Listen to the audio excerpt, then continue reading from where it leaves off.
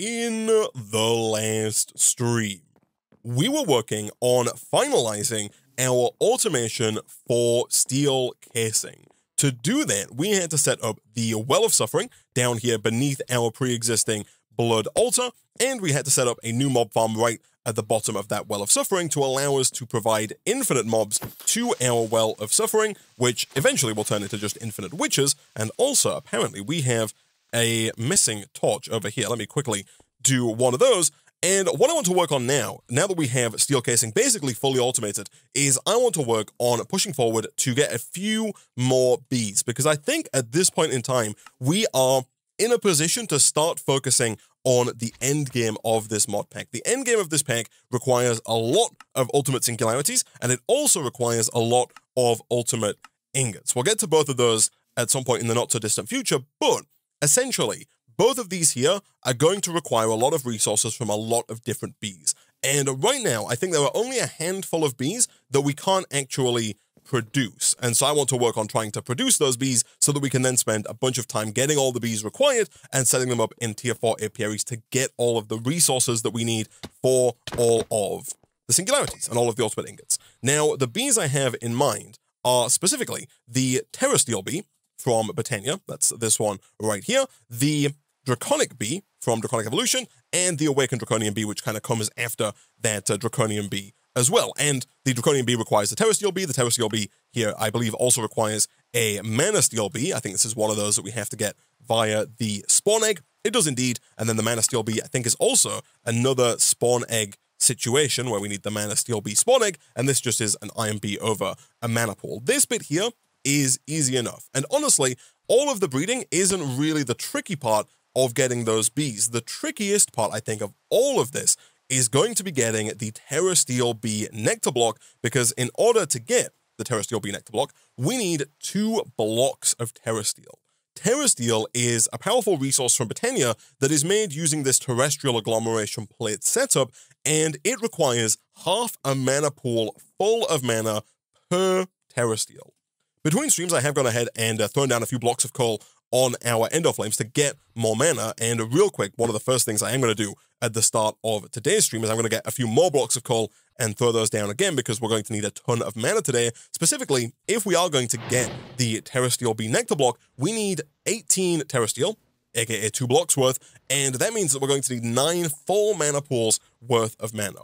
Now, it's not my intention to get those 9 full mana pools worth of mana just by throwing an endless amount of coal onto these Ender Flames. We could do that, but where is the fun in that? Instead, I think we should set up different flowers from Botania that are hopefully going to allow us to generate more mana in, hopefully, a more interesting way. However, before we get started with that, there are a few tweaks that I've made to the base since the end of the last stream. The first of which is that I have finally gone ahead and moved our molecular assemblers over to here, and I've also moved these ME interfaces, and I've made more molecular assemblers as well to accommodate for these ME interfaces. Previously, we had multiple around 1 molecular assembler. Now we have 1 ME interface to 1 molecular assembler, and I've also moved our crafting CPU over here as well. And I think basically the first thing that I'd like to do here actually is probably look at making a few more crafting CPUs, because as I mentioned in the last episode, we currently can't do more than 1 auto craft at a time because we only have the 1 crafting CPU. And so real quick, what we can probably do over here is we can potentially look at teaching our system how to make the crafting CPU components. Specifically, I think I want to teach my system how to make the 1K component in code and potentially the 16K component as well. I think, if I'm not mistaken, our system does already know how to make the 16K component. Never mind, I really thought we hooked that up, although I might have messed up the cabling a little bit. Alternatively, I might have actually put the patterns back into the system, but that is completely fine. Back over here, do we have any patterns lying around? We do. There we go. I knew we encoded these patterns. Let me take all of these out, and let me go and put them all back into any one of these ME interfaces. Boom, boom, and boom. Perfect. And so now, let me see if I can't request, for example, another 1K crafting storage. We can. We're just missing a crafting unit. Again, teaching that should be fairly straightforward in code. And between streams, I did do a little bit more processor work to where we should have some calculation processes over here for specifically this craft right here. So if we go ahead and throw these into our system, and we put this pattern into any one of these ME interfaces, we should now be able to request, hopefully, at least one of these 1K crafting storage CPUs. We can indeed. And my idea here is that I'm kind of going to duplicate the setup that we already have a couple of times. As you can see by this little layout that I've done here, my plan is to put a 1K CPU here, turning this effectively into a 18K CPU, 16K here plus two 1Ks, 18K in total. And then we're going to do that multiple times. I'm going to make 2, 3, 4 of those so that we have multiple different crafting CPUs that are all available if we need to do multiple different crafts all at once. Basically, we're going to do something like this. Boom. And then we're going to duplicate that, let's say 3 more times. And not too long later, boom, boom, and boom, we now have 4 CPUs. And under here, I have begun to run some dense cabling under here as well, just to make life a little easier on the channel front. We do have 3 more dense cables here that we can go ahead, and if we hit G, we can turn hover mode on real quick. We can do something like this. Whoops, I did not mean to put that there. I meant to have that one further over. Although we should, I think, be at a point where we can probably request 3 more dense cable just to get all of that connected and keep us within the channel limits. And a quick request later, 1, 2, and 3. Cool. All right. Other things that I've done between streams, so I think maybe the one other thing that I've done between stream is I've gone ahead and actually moved the automatic wither killer that we set up in a previous stream. I've gone and placed it into another compact machine, so just a copy of the large compact machine that we already had, and the setup in here is basically exactly the same. We have our mob crusher right here with the same tier 4 range add-on. It is being powered by the flux point. I have, of course, gone ahead and chunk loaded this compact machine to make sure that this is always online. This is also getting power as well via our flux network, and essentially, the only thing that we have to change here is we do have to get the wither skeleton skulls and the soul sand across dimensions. So we have to teleport them into here. I think for that, the easiest way for us to do it is going to be using ender chests, much in the same way that we used ender tanks for getting the ether gas out of this compact machine. I think using ender chests, again, not the vanilla Minecraft ender chests, these are the ender storage ender chests. I think these are going to make life so much easier. The reason you can't use the vanilla Minecraft, by the way, is that you can't hopper into or hopper out of these chests, where you can do that with the ender storage versions. These are pretty straightforward to make, and I'm actually going to make a couple of these here.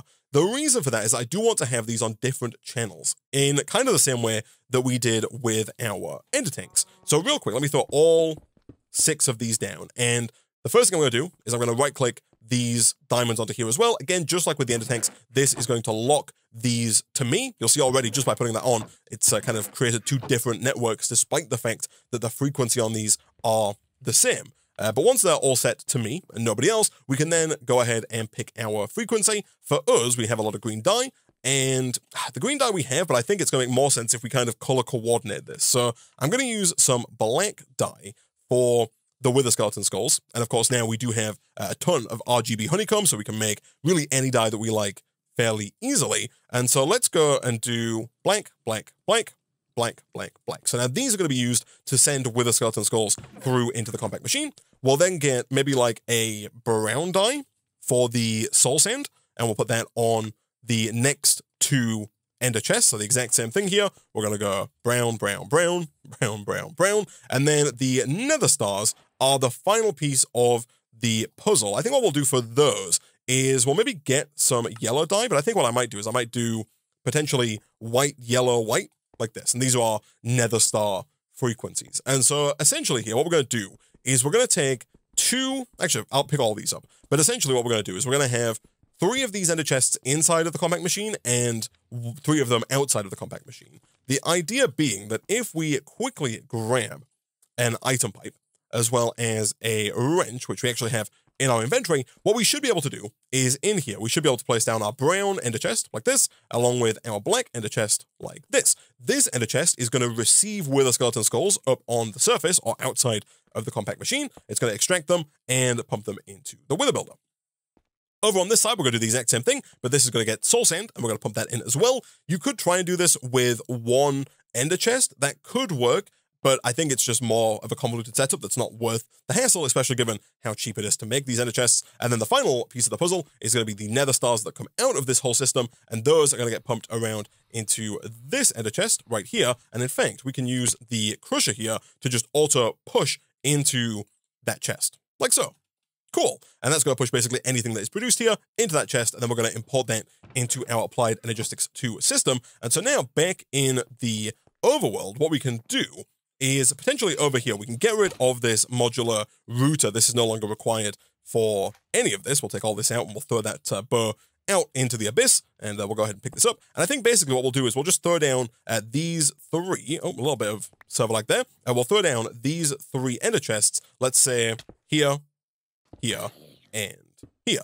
And what we're going to do, we're going to take our export cable here, ideally, and we're going to put that down on the brown chest right here. We also do want to get another export cable to put on the wither skeleton chest, and then finally, we also want to get an import bus as well that we can then use to import from the nether star chest. I don't think any of these should be too difficult for us. We're just missing one piston. I think at this point in time, we've got 3,000 iron, we've got 70,000 redstone, we've got essentially unlimited wood, and we've got I believe unlimited cobblestone as well. I think we can safely make a stack of pistons again so that we don't have to keep microcrafting those going forward. And then the annihilation core, super easy. At that point, we should have basically everything for the import bus as well. That should be perfectly fine. And so now back over here, we can do an exporter here, and we can do an importer here. And then assuming we have enough channels, which I think we do, we should be able to then connect all of these up to our system. You'll know you have enough channels if these turn a dark blue. They start out pink, but then if they turn dark blue like this, it means they are connected to the network. If they stay pink, it means you don't have enough channels to connect this up, and you need to kind of change your network wiring on the underside of the base. We'll also go ahead and get rid of these. I'm not too bothered about picking these up. We do have a staggering number of wither skeleton skulls and soul sand now because it is coming in automatically, although it probably would have been somewhat sensible, Isaac, if you had at least gotten one piece of soul sand so you didn't have to fly back and grab some out of the system. Either way, all we should have to do now is tell this guy here to export soul sand, this guy here to export wither skeleton skulls, and then this guy here we're going to leave empty because he is going to import anything that is produced here. And so now we should see all of these being exported. We do. And if we head on over into our compact machine, we should hopefully see those items getting pumped into the wither builder. We do. Then we can go ahead and turn off this lever, which is currently stopping the wither builder from working. And now it's going to continually place down withers. We are still safe from the blast because of the wither-proof glass. And so hopefully the wither here should just continue to be spawned, continue to get killed by the mob crusher, and then continue to produce nether stars basically forever until we come in and stop it. Cool. With the added benefit now of us not having to deal with the explosions or the sound or the damage to our bees with it being in the overworld. So now that's taken care of, let's pivot back over to this Britannia work that needs to be done. So the first thing that we need to do is we need to figure out how we're going to generate our mana. There's a couple of different mana generation options from Britannia. If you get the Lexica Britannia out, which I actually thought we had, but I guess we don't, that's fine. If we craft up a Lexica Britannia, which you can do by crafting any regular Minecraft book along with any regular flower, you can then get the guide. And the generating flora is the page that you're after. And by default here, we've got quite a few different flowers we can choose from. There are more that you unlock as you progress further on into Britannia. The Endoflame is the one we already have. This produces mana when you give it fuel. The hydrangeas here produce mana from water, but they're quite slow. The Andropinium is a flower that I don't know if I've used before, but I think it's the one we're going to use today because it's pretty nifty. We'll come back to it. The Gomaryllis here is a flower that eats food, so you give it food and then it will produce mana. The Munchdew eats leaves, which is pretty nifty. The Rose Arcana here uses experience. The Thermalily uses lava. And the Narslimus, I believe, generates mana if you place it into slime chunks. But we are going to go with the Andropinium because this generates mana by absorbing explosions. You'll see here, to generate a blast of mana, in fact, a blast might be required. Igniting a block of TNT on dry land near the Entropinium will have the latter absorb the entropy generated by the blast, converting it into mana. So you put down TNT, you turn the lever, it blows up, but instead of doing any damage, the Entropinium here will absorb all of the explosive power of that TNT and use it to produce mana. There is only one catch though. It will only negate a TNT explosion if it has no mana inside of it. So you have to kind of put down TNT, blow it up, it's going to produce a ton of mana, then you have to get all that mana out of the flower as fast as possible using mana spreaders and potentially their associated upgrades, and then once the flower is empty, you can then put down another TNT and set it off again to repeat the process all over again. And so, to make this, we do need to get a Rune of Fire and a Rune of Wrath. The Rune of Fire shouldn't be too bad, and I think the Rune of Wrath isn't too bad either. This requires 2 mana diamonds, 1 rune of earth, and 1 rune of winter, which we'll come to in a second, and then we also need the rune of fire, this guy right here. So this is, of course, made using our runic altar. I say, of course, although I think so far all we've made on the runic altar is the mana-infused coal that we use to make our starlight infusion altar. But basically, all we have to do is acquire these items right here. In this case, we need to get a nether brick, which we do have, perfect. We also need to get a nether wart, which we also have in abundance, good stuff. We also need a gunpowder, we got that in abundance as well, fantastic, along with 1 mana powder and 1 mana steel. So 1 mana steel is just 1 iron ingot dropped into the mana pool, and then 1 mana powder is either redstone, glowstone, or gunpowder dropped in the mana pool. You can use any one of those 3, they will all produce the same mana powder. In fact, if I show you right here, you got redstone dust, actually any dye works apparently, as the sugar, gunpowder, and glowstone. Cool.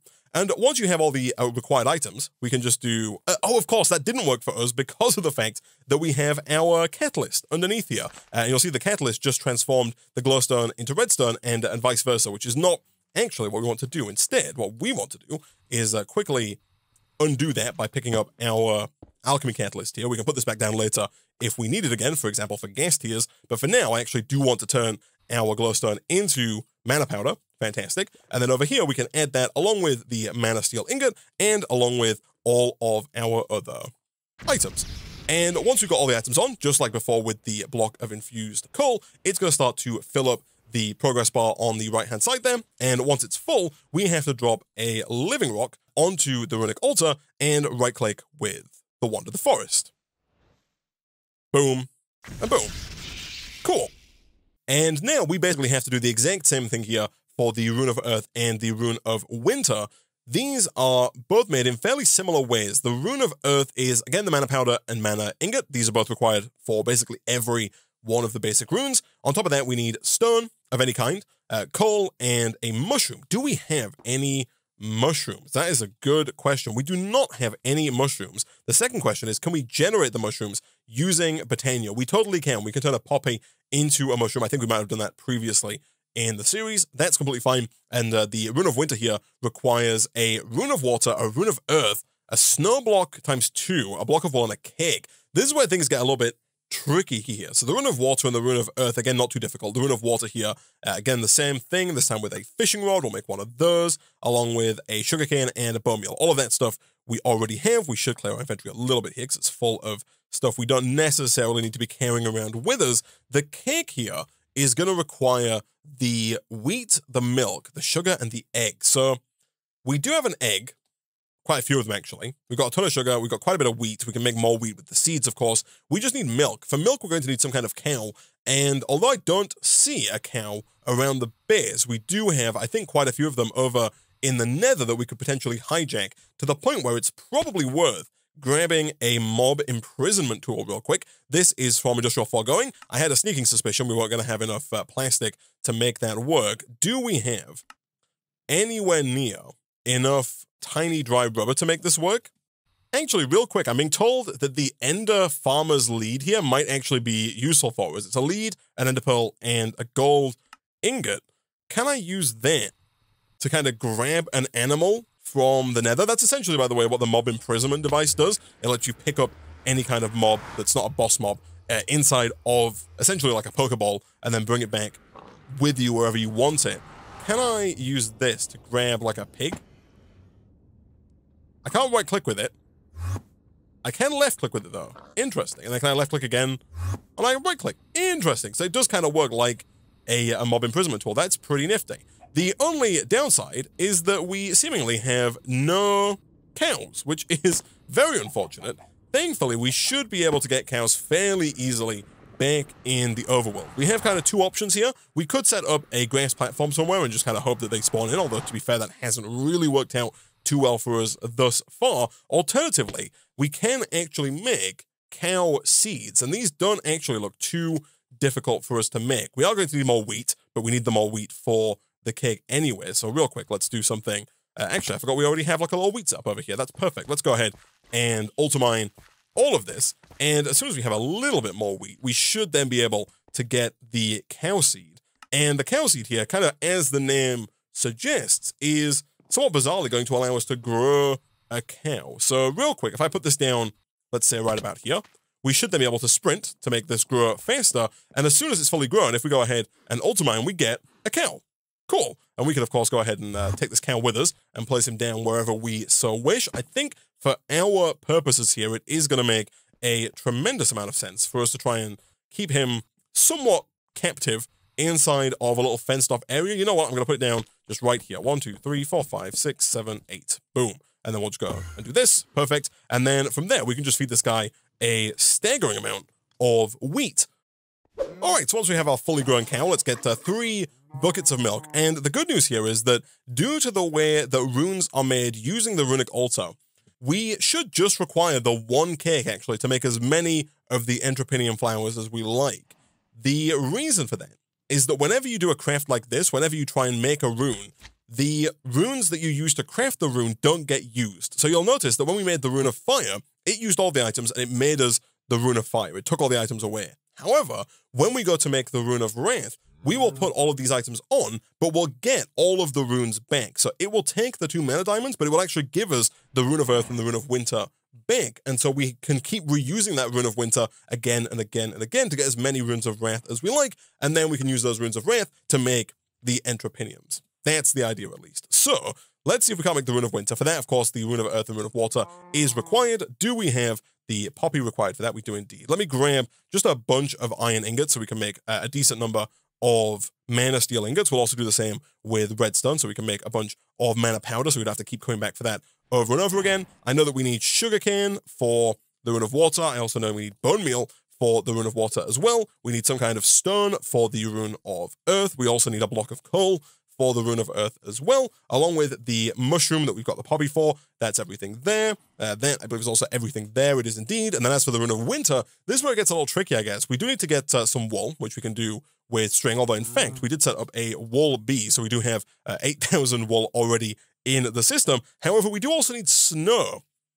That is going to be a little tricky, but actually not too bad. Thankfully, one thing you can do is you can utilize the pure daisy to produce snow. Specifically, I believe, let me check JEI real quick here to make sure I'm correct here, but I believe we can turn water into snow using the pure daisy. We can indeed. Now, the tricky part is doing that without like losing the pure daisy, because of course, if you put water down next to the pure daisy, it will just break the pure daisy. So what you have to do is place the pure daisy down and then kind of set up areas at the corner where the water can actually go. So of course, the pure daisy only works in the 1 block area around it, so this is not right at all. We want this to be here, here, and here, and we want this to be here and here. This is not a permanent fixture by any stretch of the imagination, but these blocks of water here should get transformed into blocks of snow, which we can then harvest with a shovel and then craft those snowballs back up into blocks of snow, which will hopefully then be everything that we need for the rune of winter. While we wait for these to transform, I think 2 should be enough. I'll put a 3rd one down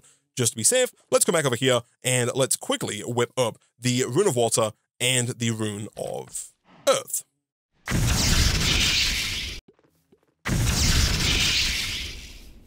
And once we have both of those runes back over here, this is good to go. Let me quickly grab a shovel so we can actually acquire the snowballs from that snow. And then I'm hopeful that it should just be a case of crafting that back up. Let's do 1, 2, and 3. Perfect. And then if we were to do something like this, we could then put 2 of these snowballs onto here, along with our cake, our rune of earth, our rune of water, and then the final piece of the puzzle here was, of course, the wool. Boom.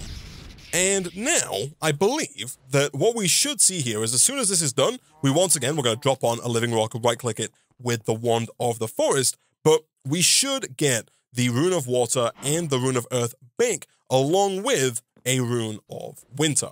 And then we're going to use the same mechanic to get us the runes of rain. We're going to get the rune of winter and the rune of earth back over and over again. We just have to hand in mana diamonds, and I think that should be fairly easy for us to do. We've got a ton of diamonds, over 70,000 of them in the system here, and essentially each one of the entrepiniums that we're going to make here requires 1 rune of wrath. So let's say I wanted to make 8 of these. I'm not actually quite sure how many of these we're going to put down yet, but let's say we want to do 8. That means I would need 16 mana diamonds, which is surprisingly doable. We can just take all 16 of them, drop them straight into the pool, and boom, we got 16 mana diamonds. Nice. Does use a sizable chunk of mana, but over here, let's do this and this, and you'll see that we got all of those runes back, which is perfect. So now we can do the same thing with the rune of winter, along with the rune of earth, I believe it was. Yes, and just 1 rune of earth. Shift right click, by the way, to get items back off, and then 2 mana diamonds, boom, boom. Cool.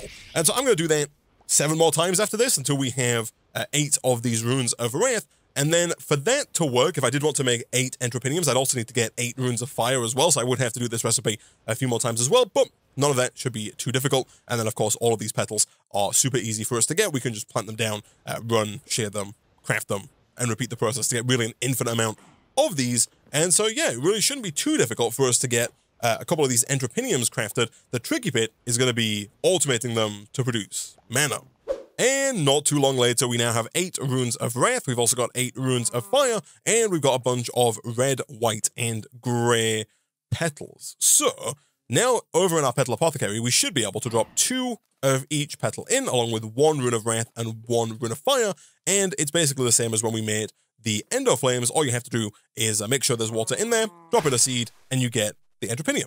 Nice. We can then repeat that process, of course. If we get a bucket of water, we can do this, then we can just double right click and drop in the seed, and boom, we get the flower. Cool. And so if we do that 6 more times, we should have 8 entropiniums.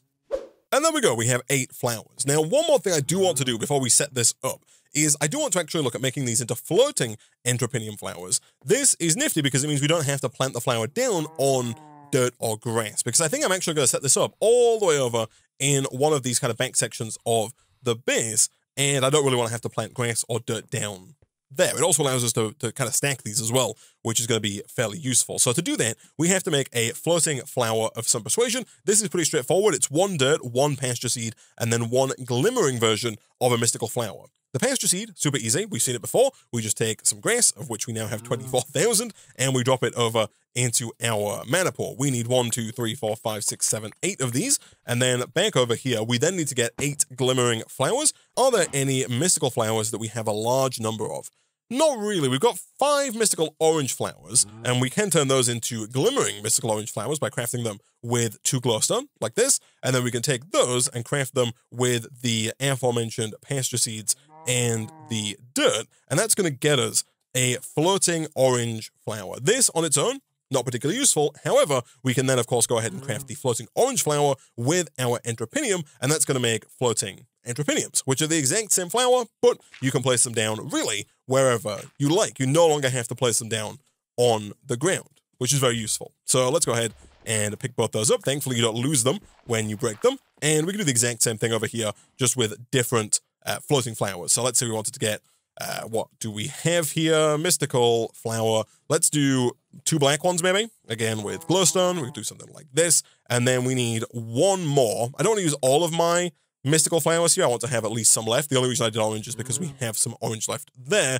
Let's also do, I guess, like a magenta as well. And then we'll do this. We'll do this. And then we should be able, from there, to craft up 1, 2, 3 more floating flowers, and we can craft up our remaining entropiniums into floating entropiniums. Nice. And so essentially what we're going to have to do here is get another mana pool. And for now, I'm going to take our pre-existing mana spreaders, but we'll make more to replace the ones that are over here. But for now, if I just go ahead and steal this mana spreader, we can see this in action. We're also going to, of course, need some kind of TNT. Thankfully, that's going to be fairly easy for us, and we need some way of activating that TNT. Let's go with a lever for the time being. So, as the book would suggest, over here, if we go ahead and throw down our mana pool, like so, and we throw down our mana spreader, like we did before, this should by default be connected. It is, again, if you put it facing the mana pool. From there, we can go ahead and throw down an entropinium, really wherever we want, so long as it's within the range of the mana spreader, and then shift right click here, shift right click here, that connects this entropinium to this mana spreader, just like we did before. Now, if we do this and this, it looks a little scary, but if all is working well, nothing happens because all of that mana got taken into the floating entropinium and now is being sent via this mana spreader over into the mana pool. So what we want to do is we want to get some kind of block placer. Thankfully, we can do that using the modular routers, and the placer module I don't think is too difficult to make. In fact, I think we used this previously for our latex. We're going to use that to place down TNT over here. We're then going to kind of resurrect, let me do, I guess, this and this. Oh, actually, this already has all the stuff in it. Fair enough. I'll take these out and put them back in the system for now. We'll leave it with just the block placer. But what we're going to do is over here, we are going to go ahead and teach our system how to make TNT ingot. The reason for that is that we can get both a creeper bee and a sand bee to automate the production of both sand and gunpowder to make us unlimited TNT. We can then use an exporter to export that TNT over and around to the modular router. That's going to give the modular router hopefully an infinite amount of TNT to continually place down over and over and over again. And with this lever here, all of that TNT is going to get blown up instantly. We can then put down all of our entropiniums, all of our floating entropiniums around that TNT. Let's say we do 1, 2, 3, 4, and then maybe 5, 6, 7, and we'll take the 8th one as well. I'm going to move you up just for symmetry's sake. Let's say I put this down right about here. And at this point, our big problem is going to be the mana spreader. Because you'll see it took a couple of seconds for the mana to get taken out of that entropinium and sent through the mana spreader into the mana pool. And that's our big limiting factor, because in order to maximize the amount of mana that we can produce, we want to maximize the amount of TNT that we kind of burn through. If I go ahead and take like a stack of TNT here and we go back over here, we can place down 8 pieces of TNT all at once, because each and every one of these entropiniums should go ahead and stop each and every one of those pieces of TNT from being blown up. So if I do 1, I can't really place down more than 1, but if I put like 7 more in here, I think, like this, those should get placed down if we set this to place it at the front. There we go. And that's just going to keep placing those down, and they're going to blow up. Thankfully, the block placer can place them down kind of faster than I can, but all of these are going to get consumed, and all of them are going to produce mana. Now, right now, all of that mana is going through this one mana spreader, and as you can see, it's not really keeping up. This is full, it's not losing mana, because this spreader cannot move that mana fast enough out of these entropiniums, which is limiting, therefore, how much mana we can make. The kind of first solution to that would be to make just 8 mana spreaders, because you can connect 1 mana spreader to each and every one of these entropiniums and have all those mana spreaders shoot their mana at the mana pool. On top of that, we can also look at using lenses on our mana spreader to increase the efficiency and the potency of the mana spreaders themselves. Again, if we go back to the Lexica Britannia here and we type in lens over in the entry index, it should show us the mana lens section of the book. A mana spreader can be upgraded with mana lenses. The most basic mana lens does absolutely nothing. That is to be expected, but there are velocity lenses, which will dramatically increase the speed at which the mana burst travels, but at the expense of initial capacity and faster mana loss, so the mana will deplete more over time. That shouldn't be a problem for us, because we're going to keep our distances very short. Then there's the potency lens, which will double the amount of mana a mana burst can carry, however the beam travels slower. Again, that slowness shouldn't really matter too much, because we're not going over a long distance, but the even better thing is that you can actually combine these lenses. So the idea here is that to make a mana lens, we just need mana steel and glass. And so real quick, let me grab maybe like a stack of iron, and let's do something like this. Thankfully, it doesn't require too much mana to make this. Good stuff.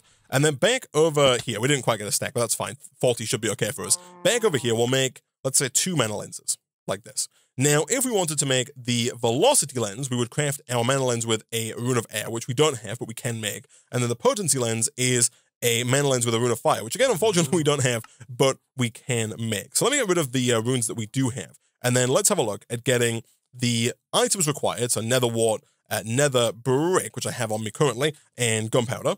Do we have any more mana powder and mana steel? We do indeed, fantastic. And then as for the rune of air, that just requires string, feathers, and carpet. Do we have any feathers? We do, we've got loads of feathers, perfect. String, we have in abundance, and then carpet we can of course make from wool. So we can do something like this, and that's going to allow us to make a couple of the runes of air and runes of fire. We just need to move this mana spreader because we've stolen the pre-existing mana spreader that would actually allow us to use the runic altar.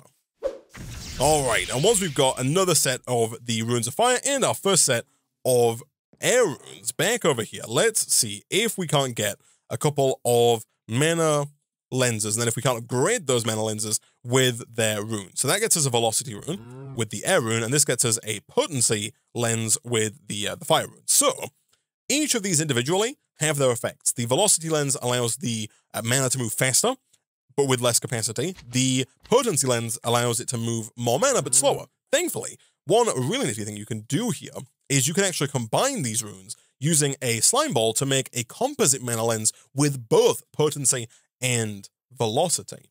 And I can kind of show this off over here, because if we go ahead and try and make, let's say, another fire rune here, right? So let's put in all the items required to make the rune of fire, like this and like this. You'll see the mana starts to come in. You'll see that kind of clock face on the right there slowly filling up. But if we do this, that's going to start to move the mana much faster, and that's going to start to fill that rune up on the right-hand side there much quicker than it was previously.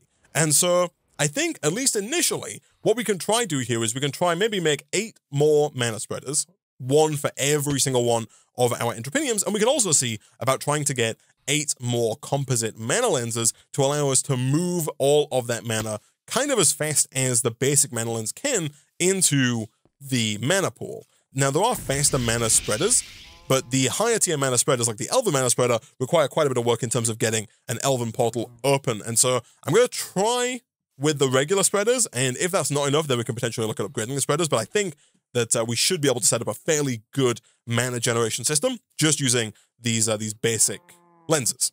Okay, so not too long later, we now have our 8 mana spreaders. We no longer need this one.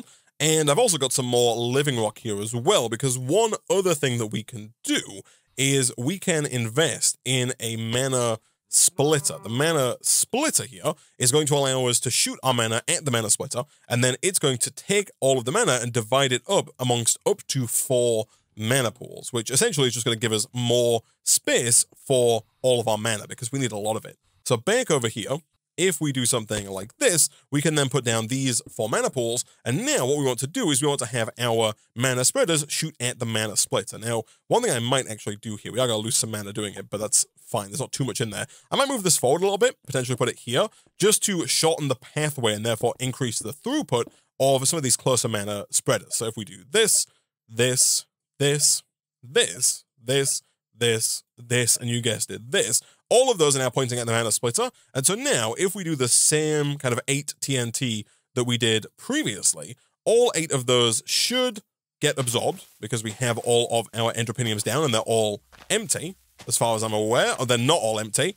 That's... oh no, maybe they are empty? I think they're all empty. I'm fairly certain they're all empty. I think the reason why it looked like one wasn't empty is that it'd already taken some TNT. That's fine. Cool. So that is working. Of course, Isaac, you fool, you do have to connect these entropiniums to the mana spreaders. Otherwise, nothing is going to work. So let's quickly do that. You want to go... you.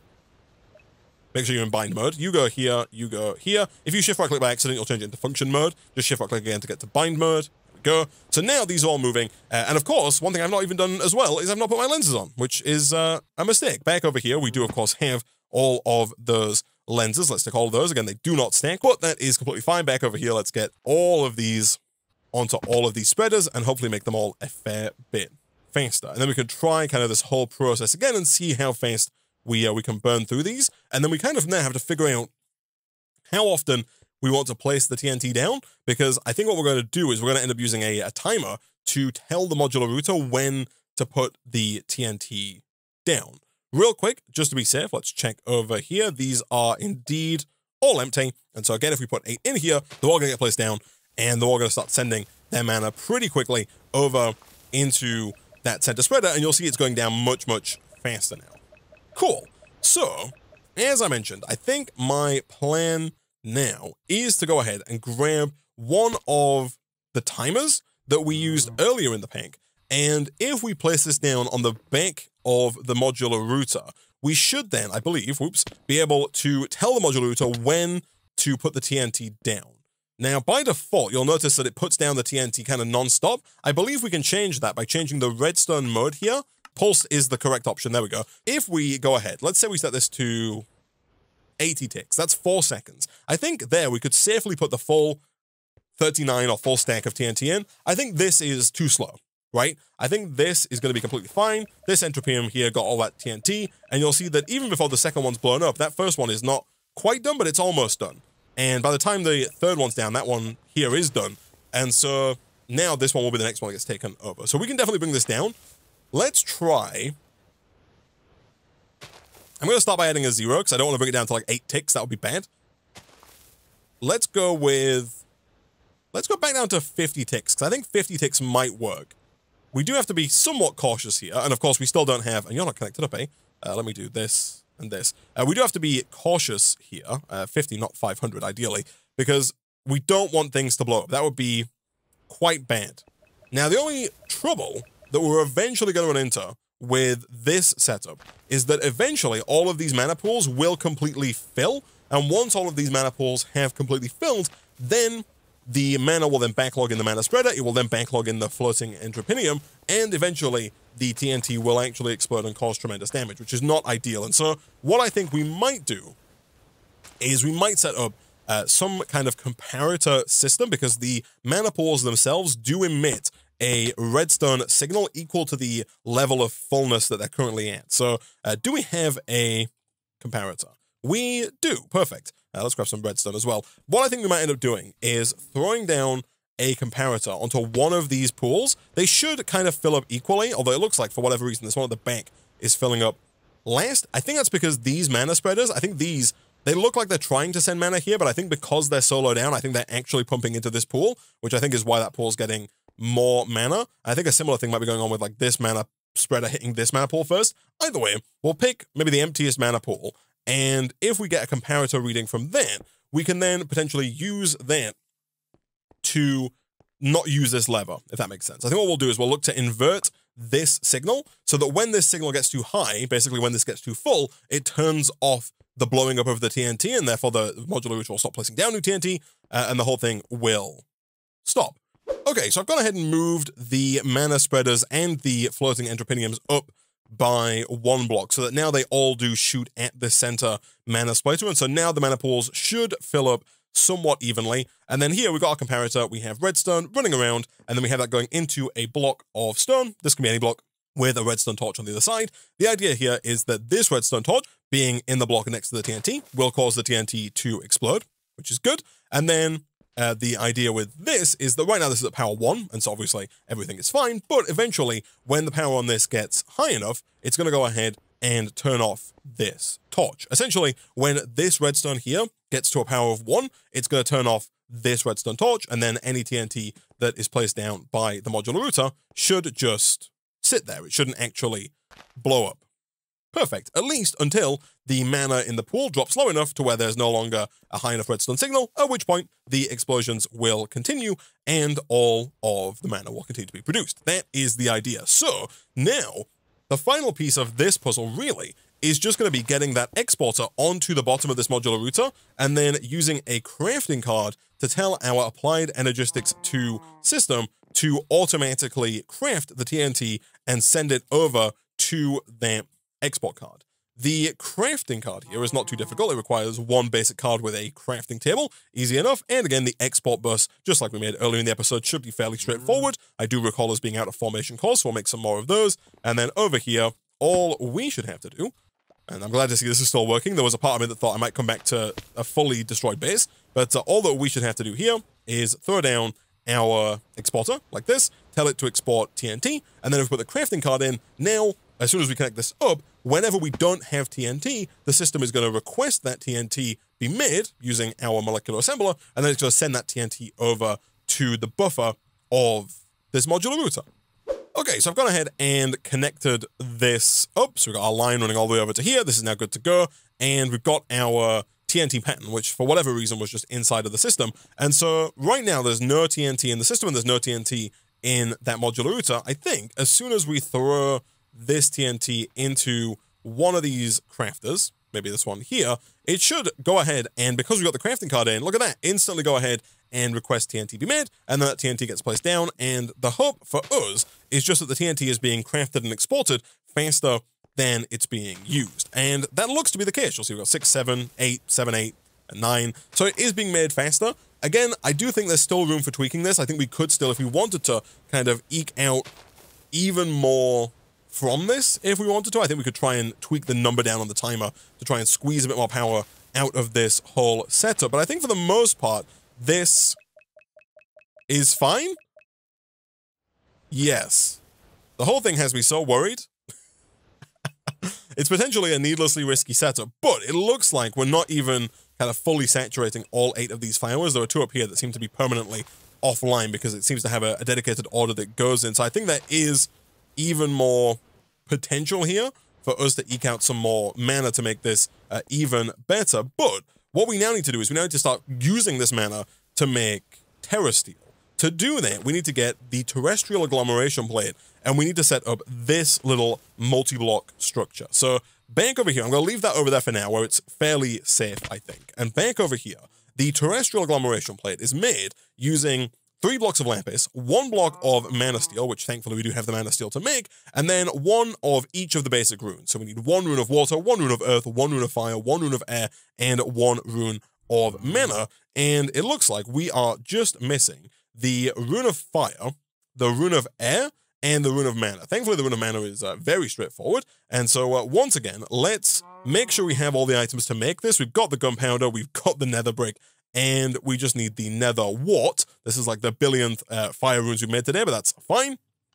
Do we have any more mana steel? We do. We also have more mana powder. Fantastic. The rune of air was carpet. It was feather. We already have the carpet. And it was string, all of which we have. And then I think that's basically everything that we need. So let me quickly go and whip up those runes. Oh, of course, the rune of mana here, by the way, is just a bunch of mana steel with 1 mana pearl, which, again, fairly straightforward. We've got 4,096 ender pearls. We just need to take 1 of those and drop that into our mana pool, like so.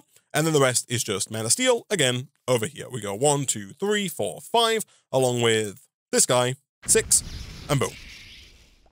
All right, and a bit more rune making later, we now have everything for the terrestrial agglomeration plate. And as far as this setup is concerned, we just need 5 living rock. Annoyingly, we have exactly 4. And we also need 4 lapis blocks. Thankfully, we have got 8,000. Perfect. Back over here, though, we were making more living rock. And this is one of those situations where the building gadget does come in quite useful, especially if you're doing multiple rounds of crafting with the pure daisy, because you can take something like stone or wood and just go ahead and set your exchanging gadget to replace whatever's down with either stone or wood. And it makes it a lot easier to replace what's there, which is perfect. So back over here, we should now have everything that we need in order to get down this terrestrial agglomeration plate setup. It is quite simply a 3x3 area, 9 blocks in total. We then have kind of a cross pattern of living rock, like this. We go 1, 2, 3, 4 with living rock in the center, and then lapis beluli goes around like this, with this, like this, and the terrestrial agglomeration plate goes in the center. Now this is basically done. All we need to do is get mana over to it. Unfortunately, unlike basically everything else in Botania, you can't actually send mana to it using a mana spreader. In order for this to work, we need a spark. Thankfully, the sparks are super easy to make. It is 2 of any color petals with 2 blaze powder and a gold nugget. We have a ton of mystical brown flowers, and we need 1 spark per mana pool, so I'm going to go ahead and make 5 of these here. And essentially, all we have to do is go ahead and right-click 1 of these onto the terrestrial agglomeration plate. That's going to place it directly above it. You can walk through this, and then we do the same thing on each of our 4 mana pools. And essentially, that makes all of the mana inside of the mana pools available to the terrestrial agglomeration plate. And so right now we do have collectively more than half a mana pool's worth of mana, and so in theory we do now have everything we need in order to make our first TERRASTEEL.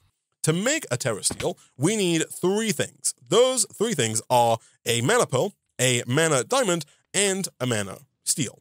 Right now we've got the mana steel. We can very quickly get a mana pearl and a mana diamond, like so. And then if we go and we just drop or right-click all 3 of these onto the terrestrial agglomeration plate, 1, 2, and 3, it will begin crafting that into TERRASTEEL. And you'll see all these particle effects here. That's all of the mana going from our mana pools. You'll see these are going down quite quickly, and it's going to transform all of that mana into TERRASTEEL. Look at that. Nice. And so we just need to do that 17 more times, because once we've done it 17 more times, we will have enough TerraSteel to make the TerraSteel B Nectar block. We can then, of course, get our TerraSteel B spawn egg using the Mana Steel B and the Terrestrial Agglomeration Plate, and as soon as we have the TerraSteel B, we can, of course, then get infinite TerraSteel by using the TerraSteel honeycombs inside of our multi-block centrifuge. And so, yeah, we just need to do what we just did 17 more times, and our limiting factor is definitely going to be mana production. Okay, so I've made 4 TerraSteel. Of course, we still need to get the remaining 14. Well, I have made all of the mana diamonds, mana pearls, and mana steel in order to do that, but now it's just a case of getting enough mana, because you'll see we don't have quite half a mana pool's worth of mana here, but the mana is still coming in. I've tweaked this down ever so slightly. We're at 28 ticks currently. We're kind of testing 28 ticks. 30 ticks was fine. I think 28 ticks is also going to be fine, but essentially I'm going to leave this here while the mana pools here accumulate with mana. It has been brought to my attention by the Twitch chat that we do have to build the Elven Gateway portal anyway, because there is an Elementium singularity right here that is used as part of the Ultimate Singularity recipe, and so we do have to get a ton of Elementium. We have to get an Elementium B. We'll add that to the list. This is acquired via the spawn egg using a Mana B and an Elven Gateway core, and the Elven Gateway core is what's going to allow us to actually build the portal. And if we can get the portal, that's also going to allow us to upgrade our mana spreaders, which would then allow us to decrease the time even further on the TNT placements, thus increasing our mana production even further. So real quick, the Elven Gateway core here is just 3 TerraSteel nuggets and 6 living wood. We might, and by might I mean we definitely will, need to get some more living wood. That is not a problem. We've got a bunch of oak, or should I say we have the ability to get a bunch of oak using the wood honeycomb here. And again, if we quickly do one of these and using our exchanging gadget, one of these, we can then just go ahead and replace the living rock over here, like this and like this, with wood, which will then turn into living wood. And the idea, if we once again look inside of the Lexica Britannia here, and we type in Elven, is we're going to make the portal to the Alphine. This is made like this. We need 1 Elven Gateway core in the middle. We then need 3 glimmering living wood, this stuff right here. This is just living wood with glowstone, easy enough. And then the rest of this is just living wood. So we need 2, 4, 6, 8 more living wood on top of that. And then in order for this to actually work, there is also a structure that goes around it. We need mana pools and mana pylons. Let me, I thought it would show me it here, but it doesn't. Let me go in here. We need to get 2 of these mana pylons. Thankfully, fairly straightforward. They just require a mana diamond, 2 mana steel, and 2 gold. We'll take 1 and 2 of those. We also need to get 2 more mana pools. Thankfully, I did accidentally make 1 too many earlier, and so we'll take that one, along with a fresh one, and that should basically be everything we need. It's now just a case of making sure we have enough living wood. In fact, I didn't realize I had some in my inventory, to the point, if we make 3 glimmering living wood here, I think we're basically good to go. Chat is right, actually. I do need these Natura pylons, not the mana pylons. The Natura pylons, thankfully, are made using the mana pylons with 3 TerraSteel nuggets and an Eye of Ender. And so boom and boom. Thankfully, all of the recipes here just require 1 TerraSteel, because it's 3 nuggets for the Gateway core, 3 nuggets for each Natura pylon, and that's 9 nuggets in total, which is equivalent to 1 ingot's worth. And so we'll put this down over here. Essentially, we're going to put the Gateway core in the center. We then put the living wood either side, like this. You could fill in the corners with living wood if you wanted to, but they don't need to be filled in. All we need to do is make sure that we have something like this with the glimmering in the middle, and then the final piece of the puzzle up at the top here is to do the exact same thing again. It does look like we're missing just the 1 living wood. However, that living wood is now available over here, and so if we quickly go ahead, do something like this, that's going to go ahead and give us the remaining living wood, which we can then place down right about here. And then, just for the sake of appearances, I will go ahead and get rid of these horrible oak planks that we've got down. And essentially from here, we need to put down our 2 mana pools. These can go anywhere within a few blocks of the portal. They don't specifically have to go right here, but they need to be nearby. And then you simply place the Natura pylons on top of the mana pools like this and like this. And then finally, you have to get a little bit of mana into each mana pool. It doesn't require a staggering amount of mana, but we do need a little bit in there. The easiest way for us to move mana now is going to be using a mana tablet.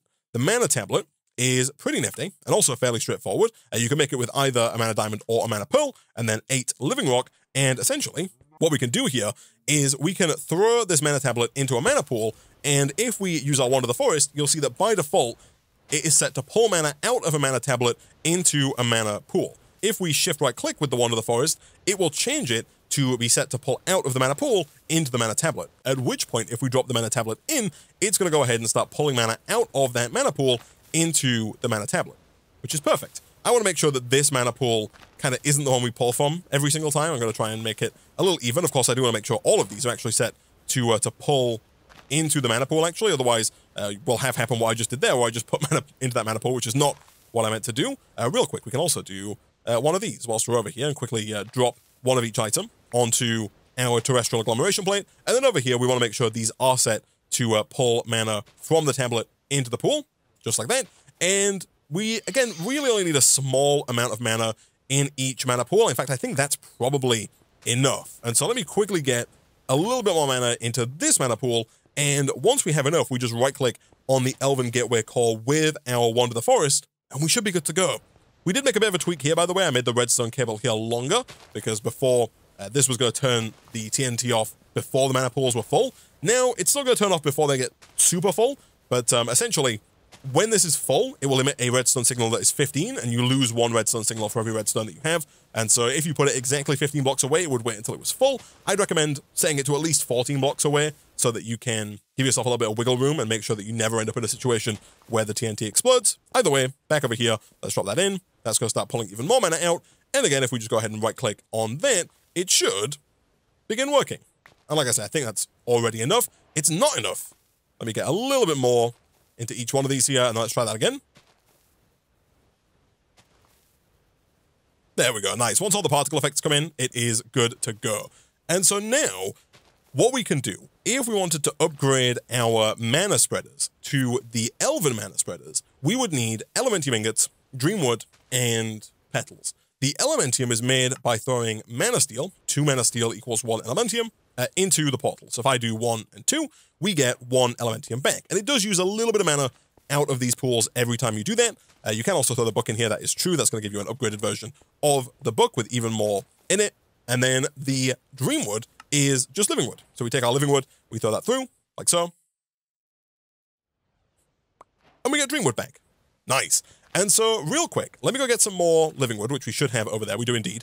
And let me go get some more mana steel as well. And I am going to see if we can't make 8 of these Elven mana spreaders, because these are the exact same as regular mana spreaders. We can still put the exact same lenses on them. You can shift right click to take these lenses off, by the way. But they're just faster. They are like the old mana spreaders, but they can move even more mana, which is going to allow us to reduce the timer here, put down even more TNT, and produce mana even faster. Okay, so not so long later, and we are basically good to go. I actually did one more Dreamwood here. That should be everything for our final Elven spreader. Over here, we're going to go ahead and throw that down into the last slot. Thankfully, whenever you break and replace these spreaders, so long as you don't break and replace, so long as you don't break and replace the flower will stay linked to the space where the old spreader was. You'll see this is automatically linked to this. This is still linked to this. It's all good. You'd have to relink it. All you have to do, place the lens back on, and then shift right click and shift right click with the wand. And now, if we go ahead and turn this off again, TNT is instantly going to get placed down, but we should see that the mana leaves the Entropiniums even faster than it did previously, to the point where I think we can quite safely lower the timer speed here once again, because I think we're going to have 2 Entropiniums here, again, that are just not even touched, because all of the other Entropiniums are taking care of the mana in such a fast time. You'll see that basically all of these are empty, and so we definitely have some wiggle room to make this lower. I'll go ahead and change it to 20 ticks maybe here, although I think we could potentially go even lower. I think 15 would be fine. Apparently when you change this, by the way, I changed it to 208 and then down to 20, and so when you do that, it first does the 208 and then it'll go back to 20. So 208 is going to take 10 seconds. After that, they'll go back like this. They're going down once a second. So just be patient, especially if you put a large number in. You can break and replace it if you put a really big number in. But yeah, and so now we should, hopefully, be getting mana even faster. I did have to use basically all of my mana steel on making the Elementium. However, we do have a ton of iron, and so we can get even more here to get all of the required TERRASTEEL. And yeah, now it's just a case of continuing to make that TERRASTEEL, but thankfully, we should be able to make it a fair bit faster, just due to the fact that the mana should now be coming in quicker. And again, there's just a little bit of tweaking left to do, I guess, now on trying to get this number to the right place. The easier way to do this, potentially, by the way, is just to turn this off, and then once it's stopped, then change the number, because that way, if you do set it to 0, it doesn't really matter. Let me try 14. I think 14 should be fine. And let's keep doing this over here. We'll go you, and you. So I've gone all the way down to 8 ticks here. So we're placing down more than 2 TNT per second, and it's holding up just fine, which is just goes to show the power of these. You'll see these top 3 are not even being used. Like in an ideal world, we want all of them to be on basically all the time. And so there's probably still more we could eke out. We might be able to go down to 5. One thing we are going to run into, though, a problem we're going to run into, is that we're not able to make the TNT fast enough here.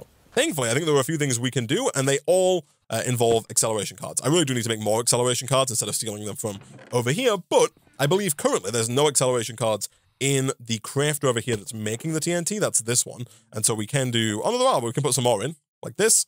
And then on top of that, I believe we can also put a couple of acceleration cards over into the exporter as well to make the exporter faster. It's going to kind of check more often to see if it needs the TNT, which I think would be sensible. Thankfully, more of these cards are fairly straightforward to make. Boom, and boom, 12 should be more than enough for us to kind of refill our inscribers. Let's make sure these all have acceleration cards in them.